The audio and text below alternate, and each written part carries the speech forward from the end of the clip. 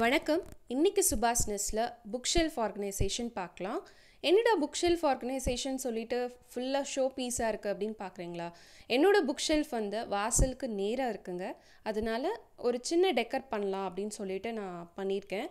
எனக்கு விநாயகர்னால் ரொம்ப பிடிக்கும். அதனால் என்கிட்ட இருந்த விநாயகர் சிலை, அப்புறம் வந்து லக்கி பேம்பு இதெல்லாம் வச்சு ஒரு சின்ன உருளியோட என்னோடய புக் ஷெல்ஃபை வந்து நான் கொஞ்சம் டெக்கர் பண்ணியிருப்பேன். இதான் அந்த புக் ஷெல்ஃப் ஓவர்வியூ பார்த்துக்கோங்க. இது வந்து மூவபிள் பண்ணிக்கலாம். அதுக்கப்புறம் வந்து ரொம்ப காம்பேக்டாக இருக்கும், ரொம்ப சிம்பிளாக இருக்கும், நல்ல ஸ்டர்டியாக ஹெவியாக இருக்கும். இதோட டோர்ஸ் பார்த்திங்கன்னா கிளாஸ் டோர்ஸ் தான். இப்போ வாங்க புக் ஷெல்ஃப் பார்க்கலாம். நான் சொன்ன மாதிரி ரொம்ப சிம்பிளாக இருக்கும். ஒரே ஒரு ரேக் மட்டும் போட்டிருப்போம். மேலே ஒரு ஷெல்ஃப் இருக்கும், கீழே ஒரு ஷெல்ஃப் இருக்குது. இந்த டோரில் பார்த்தீங்கன்னா ஃப்ரிட்ஜ் மேட் இருக்கு இல்லையா, நம்ம ஃப்ரிட்ஜ் லைனர்ஸ்க்கு யூஸ் பண்ணுவோம் இல்லையா, அந்த மேட்ஸை வந்து நாங்கள் அப்படியே பேஸ்ட் பண்ணியாச்சு. இந்த கலர் காம்போ வந்து நல்லா இருந்தது. அதே மாதிரி 3D எஃபெக்ட் மாதிரி இருக்கும் பார்க்குறதுக்கு. ஸோ தூரத்துலேருந்து பார்க்கும்போது ரொம்ப அழகாக இருந்தது. இந்த பவுச் வந்து நல்ல குவாலிட்டியாக, ப்ரைஸும் ரீசனபிளாக இருந்தது. இதில் பார்த்திங்கன்னா ஜிப் நிறையா கொடுத்துருந்தாங்க. நம்ம பென்சில் இந்த மாதிரி எடுத்துகிட்டு போகிறதுக்கு, இல்லை வெளில எடுத்துகிட்டு போகிறதுக்கு கூட யூஸ்ஃபுல்லாக இருக்கும். அதுக்கப்புறம் டைரி, டிக்ஷனரி இது எல்லாமே இருக்குது இந்த இடத்துல. புக்ஸுன்னு பார்த்திங்கன்னா நிறைய புக்ஸ் இருக்குது அப்படின்னு சொல்ல மாட்டேன். கொஞ்சமாக தான் புக்ஸ் வச்சுருப்பேன். ஏன்னா கொஞ்சம் கொஞ்சமாக நான் வந்து படிச்சுட்டு ஆட் பண்ணிகிட்டே இருப்பேன். புக்ஸ் பார்த்திங்கன்னா எனக்கு மோட்டிவேஷ்னல் புக்ஸ், அப்புறம் ஜென்ரல் புக்ஸ் அதெல்லாம் ரொம்ப பிடிக்கும். அப்புறம் மேகசின்ஸ் வந்து வீக்லி மேகசின்ஸ் வந்து நான் படிப்பேன். ராபின் சர்மா புக் வந்து ரொம்ப பிடிக்கும். ஏன்னா அவரோடது வந்து ரொம்ப சிம்பிளாக இருக்கும், நல்ல மோட்டிவேஷ்னலாக இருக்கும். லாங்குவேஜும் பார்த்திங்கன்னா ரொம்ப சிம்பிள் லாங்குவேஜில் தான் இருக்கும். அதனால் தாராளமாக எல்லாருமே படிக்கலாம் அப்படின்னு சொல்லலாம். அதுக்கப்புறம் வேர்ட் பவர் என்கிட்ட இருக்கும். நீங்கள் காம்படிட்டிவ் எக்ஸாம் ப்ரிப்பேர் பண்ணுறீங்க, இல்லை லாங்குவேஜ் வந்து கொஞ்சம் கமாண்டபிளாக இருக்கணும் அப்படின்னா அந்த வேர்ட் பவர் வாங்கி படிங்க, ரொம்ப நல்லாயிருக்கும். அப்புறம் இந்த பேஸ்கெட்டில் பார்த்திங்கன்னா நம்ம டெய்லி அடிக்கடி எடுக்கிற திங்ஸ் எல்லாம் அதில் வச்சுட்டு, ஸ்கேல், அப்புறம் வந்து அபாக்கஸ் கிட், அப்புறம் பேலட், அந்த ப்ரஷ் எல்லாமே அதில் தான் இருக்கும். ஏன்னா நம்ம பேஸ்கெட்ஸில் வந்து இந்த மாதிரி போட்டு வச்சிட்டோம் அப்படின்னா அதை மட்டும் தனியாக எடுத்துக்கலாம். எல்லாத்தையும் வந்து கலைச்சி போடணும் அப்படின்னு தேவையில்லை. அது குழந்தைங்க வந்து எடுக்கிறனால நம்ம அவங்கவுங்களுக்கு தனியாக செப்ரேட் பண்ணி வச்சிட்டோம் அப்படின்னா நல்லது. இந்த பாக்ஸில் வந்து க்ரையான்ஸ் நிறையா இருக்கும். ஏன்னா ஸ்கூலில் வந்து பர்த்டேக்கு சாக்லேட்ஸ் அலௌட் கிடையாது. அதுக்கு பதிலாக இந்த மாதிரி கலர் பென்சில் இல்லைனா க்ரையான்ஸ் அந்த மாதிரி கொடுக்கணும். இந்த ரெட் கலர் பேஸ்கெட்டில் வந்து ஃபுல்லாக வந்து கிராஃப்ட்டுக்கு யூஸ் பண்ணுறது, கலரிங் அந்த இதெல்லாம் வச்சுருப்பேன். தனியாக வச்சுருக்கிறோம்னா இதை மட்டும் எடுத்துகிட்டு யூஸ் பண்ணிக்கலாம் அப்படின்னு சொல்லிட்டு, இது வந்து பவுச்சில் வந்து சிசர், அந்த கட்டர் இதெல்லாம் தனியாக எடுத்து வச்சுருப்பேன். அப்புறம் ஸ்டாப்லர்ஸ், அப்புறம் சின்ன கிளிப் பின்ஸ் அதெல்லாமே அதில் இருக்கும். இது வந்து பென்சிலுக்கு ஹோல்ட் பண்ணுறதுக்காக ஒரு சின்னப்பட்டின டாய் அப்படின்னு சொல்லலாம். அதுக்கு பக்கத்தில் இருக்கிற நோட்ஸ் வந்து பார்த்திங்கன்னா இந்த வருஷத்துக்கு டேர்ம் 2 டேர்ம் 3க்கான எக்ஸ்ட்ரா நோட்ஸ் அதில் இருக்கும். ஸ்பேருக்கு ஒரு ரஃப் நோட் எப்போவுமே இருக்கும். ஏன்னா அடிக்கடி ரஃப் நோட் வந்து தீந்துரும் உங்களுக்கு. அதுக்கு பக்கத்தில் இருக்கிறது வந்து ஃபுல்லாக என்னோடய பையனோட புக்ஸ் பார்த்திங்கன்னா இந்த மாதிரி கொஞ்சம் அட்ராக்டிவாக பிக்சர்ஸ் நிறையா இருக்கிற மாதிரி, வேர்ட்ஸ் வந்து ரொம்ப சிம்பிளாக கொஞ்சம் பெருசாக இருக்கிற மாதிரி வாங்கி கொடுத்தீங்க அப்படின்னா கொஞ்சம் இன்ட்ரெஸ்டிங்காக படிப்பாங்க. நான் வந்து நிறைய புக்ஸ் வாங்கலை, கொஞ்சம் கொஞ்சமாக தான் புக்ஸ் வந்து வாங்கிட்டு இருக்கேன். ஏன்னா நிறைய புக்ஸ் வாங்கி கொடுத்தோன்னா அவங்க இன்ட்ரெஸ்ட்டில் வந்து ஓகேன்னு சொல்லுவாங்க, பட் படிக்க மாட்டாங்க. இது வந்து ஆத்திச்சூடி கதைகள்னு சொல்லிட்டு இந்த தொகுப்பு வந்து ரொம்ப நல்லா இருந்தது. இது வந்து நான் புக் ஃபேரில் வாங்கினேன், ரொம்ப ரொம்ப நல்லா இருக்குது. இது வந்து grandma tell me a story. இது வந்து ஒரு 20 ஸ்டோரிஸ்க்கு மேலே இருக்குது. ரொம்ப சிம்பிளாக இருக்கும், சின்ன சின்ன கதைகளாக இருக்கும். தாராளமாக வந்து பெட் டைம் ஸ்டோரிஸ்க்கு வந்து யூஸ் பண்ணிக்கலாம். இந்த டேபிள் புக் பார்த்திங்கன்னா ரொம்ப ரொம்ப யூஸ்ஃபுல்லான புக் அப்படின்னு சொல்லலாம்.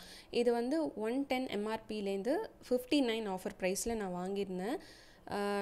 playway மெத்தடில் நம்ம சொல்லி கொடுக்கலாம் அப்படின்னா இந்த புக்கு வந்து ரொம்ப யூஸ்ஃபுல்லாக இருக்குது. முக்கியமாக இந்த டேபிள்ஸ் வந்து சொல்லி கொடுக்குறது இந்த ஸ்டேஜில் வந்து கொஞ்சம் கஷ்டம் தான். அவங்கள வந்து சொல்லி அதை வந்து மெமரைஸ் பண்ண வச்சு நம்மளுக்கு வந்து அதை கொஞ்சம் ப்ராக்டிக்கலாக சொல்லி கொடுக்குறது அப்படிங்கிறது கொஞ்சம் கஷ்டமான விஷயம் அந்த ஸ்டார்டிங் ஸ்டேஜில். அதுக்கு வந்து இந்த புக் ரொம்ப யூஸ்ஃபுல்லாக இருக்குது. அதாவது ஒவ்வொரு டேபிள்ஸ்க்கு கீழேயும் பார்த்திங்கன்னா ஆக்டிவிட்டி மாதிரி கொடுத்துருப்பாங்க. அப்போ அது வந்து ஈஸியாக இருக்கும் உங்களுக்கு படிக்க வைக்கிறதுக்கு. இது ரொம்ப நாள் யூஸ் பண்ணிக்கலாம்.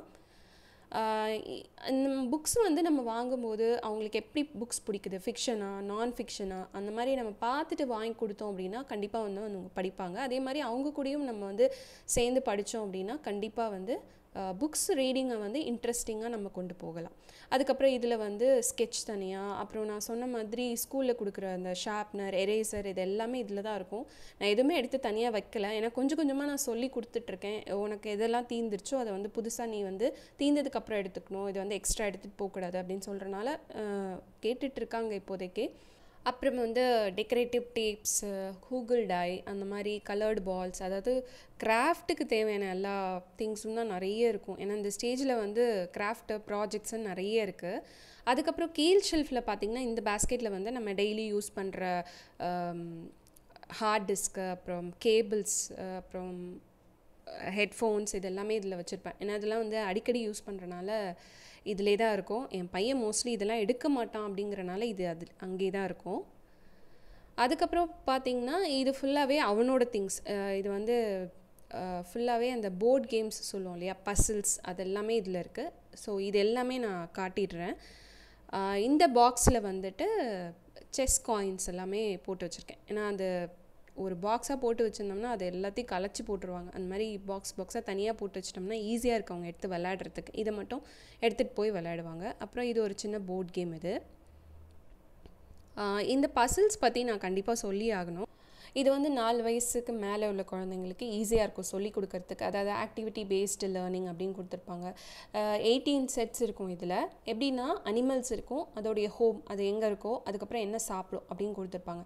அப்போ உங்களுக்கு வந்து ஸ்பெல்லிங் சொல்லி கொடுக்கறதுக்கு, அதை வந்து அதோட பிளேஸ் சொல்லி கொடுக்கறதுக்கு, அதோட ஃபுட் ஹேபிட் சொல்லி கொடுக்கறதுக்கு எல்லாத்துக்குமே ஈஸியாக இருக்கும் உங்களுக்கு. இது எல்லாமே ஜம்பிள் பண்ணி கிடக்கும்.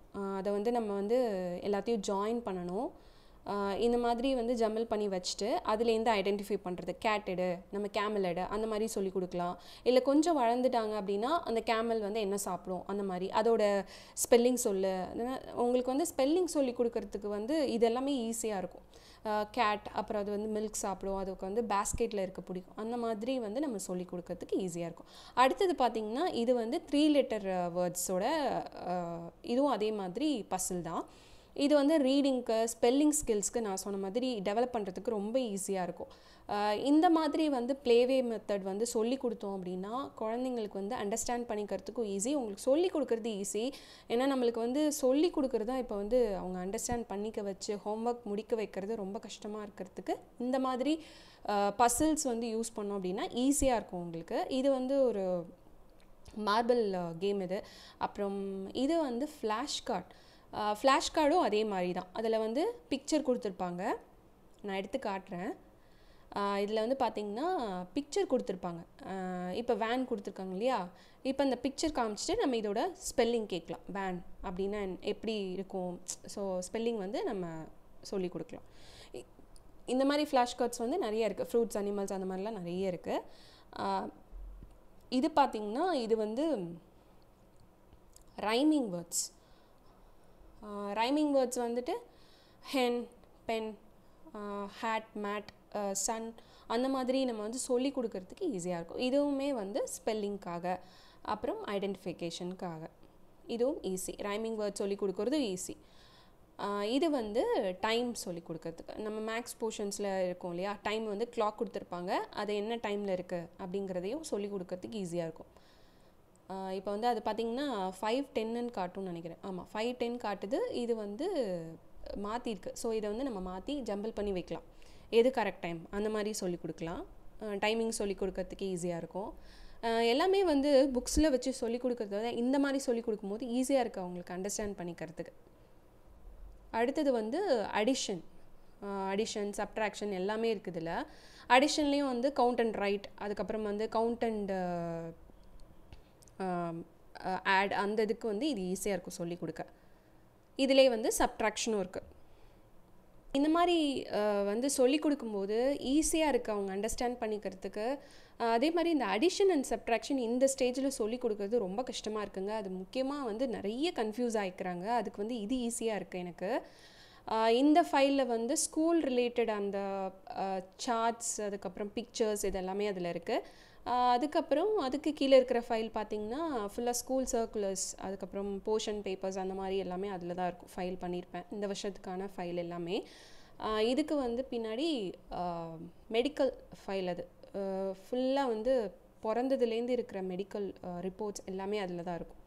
யங் வேர்ல்ட் பார்த்திங்கன்னா இயர்லி சப்ஸ்கிரிப்ஷன் போட்டிருந்தோம், அது முடிஞ்சிருச்சு.